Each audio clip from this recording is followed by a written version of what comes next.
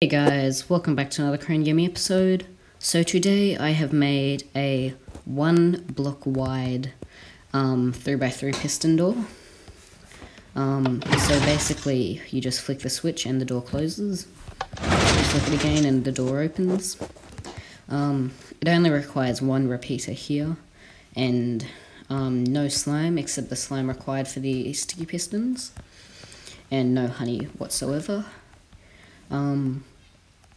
But yeah, so I'll explain to you what's happening here. So we've got this lever here, which activates this redstone here, which comes along here and activates this block here.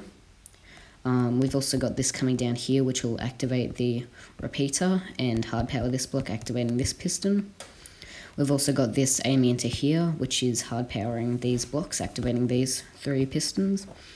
We got the line coming over the top and activating that piston. We then have it coming down here, activating these 2 pistons, activating this here, which comes down here into this block here, which powers this, which deactivates it, activating this, which activates this, but also the observer senses when this deactivates and sends a signal to here, which closes and opens the door. So yeah, you do need a falling block here, unfortunately.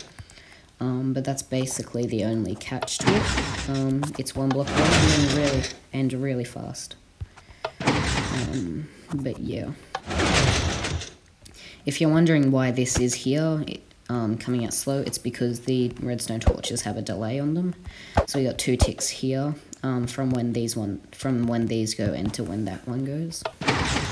But yeah, they're basically the only downsides. And yeah, it's really simple to make. You can copy the design if you want. You can basically see everything from this angle here. And just note that there's redstone lines across the top there. But yeah. This design took me a while to make. Probably because I don't really do this type of design. I normally don't care about how compact they are, but this design is fairly compact. But yeah, thanks for watching guys, please like and subscribe and watch out for more Crane Gaming episodes. Bye!